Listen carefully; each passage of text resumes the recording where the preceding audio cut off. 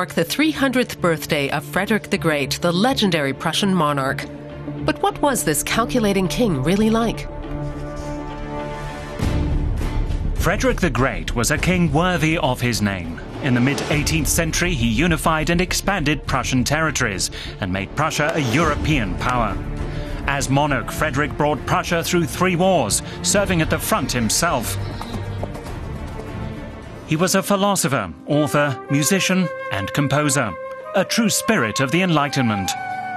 But how much of this image is actually true? And what drove this man's grand ambitions? Today we describe Frederick as a PR specialist.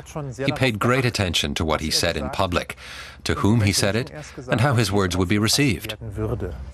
Jürgen Lu says that from a young age, Frederick, shown here on the left, sought fame and glory. He wanted to be the opposite of his brutal and despotic father, Frederick William I. When he was 18, Crown Prince Frederick tried to flee to England.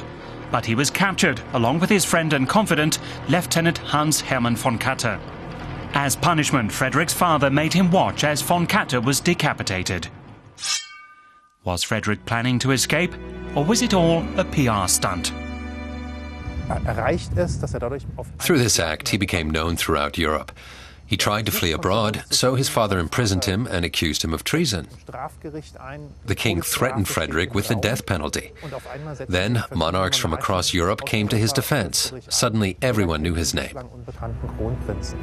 And Frederick did more to court fame. At age 24, he wrote to one of the most brilliant and accomplished figures of the Enlightenment, Voltaire. Their correspondence turned into a friendship that lasted over 50 years.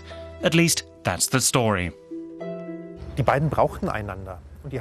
They needed each other, and they both realized that. Voltaire was able to say to Europe, "Look at me, I'm in touch with the Prussian Crown Prince. I'm his teacher, I'm educating him. I'm a great man too." And Voltaire taught Frederick how to win glory in the civilian and cultural sphere. Frederick should become conversant with the Enlightenment, with philosophy, art, music, theater, and opera. And that's what he did. But when his father died, Frederick turned his attention to serious matters. He was crowned king and immediately waged war on Silesia. 2 more wars followed. An admirer of Alexander the Great, Frederick knew that true glory was to be found on the battlefield. Today, when we report on wars, we talk about the numbers killed and who fought against whom.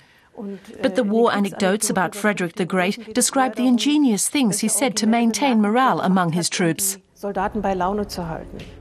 Frederick carefully crafted his image.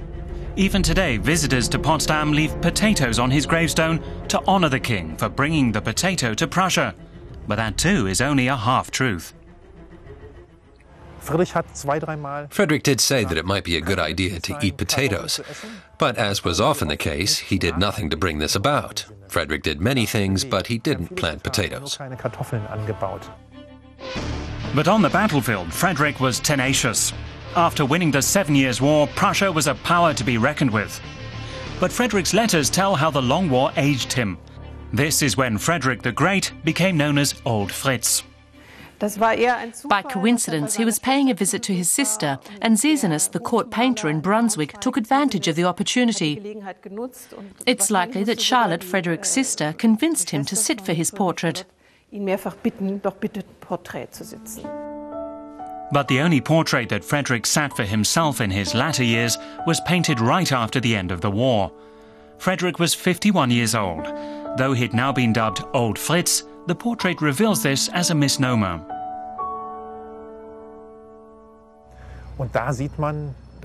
Here you can see that no matter what he said, he wasn't old, bald, toothless, wrinkled. You see that this modesty was feigned. That modest air was intended to enhance his greatness, and for a long time it worked. This portrait served as the model for countless others. These pictures finally did depict him as Old Fritz, an aging monarch dressed in a simple uniform. Frederick cultivated his public image, even in portraits created in his absence. Daniel Chodowiecki's picture of Frederick on horseback was said to have been his favorite and became the iconic image of the Prussian king. Another famous painting of Frederick is Adolf Menzel's The Flute Concert, but it too is an illusion. It didn't happen the way Menzel had painted it. Frederick often played the flute on his own, or for a very small, intimate circle. But this painting depicts him as he was imagined later, in the 19th century. The furnishings here date from the 19th century, not the 18th. Menzel painted his ideal king. In a similar way, our image of Frederick is constantly being re-evaluated and reinterpreted. 2 exhibitions now on display in Berlin at the Old National Gallery and the German Historical Museum document this evolution. Frederick wanted to be remembered 1, 2, 3 centuries into the future, and even longer than that. He'd be pleased if he knew how much effort was going into the celebrations honoring the 300th anniversary of his birth.